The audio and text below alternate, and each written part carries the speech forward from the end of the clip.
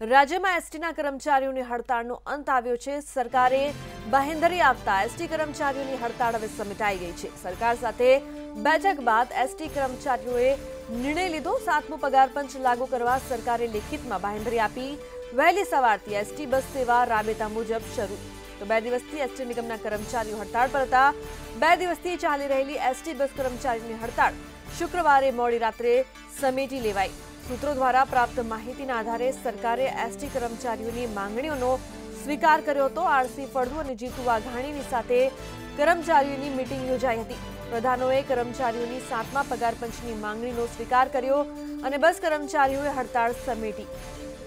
तो बस हड़ताळ समेटाता प्रवासीओ अने विद्यार्थीओए 2 दिवस बाद राहतनो श्वास लीधो।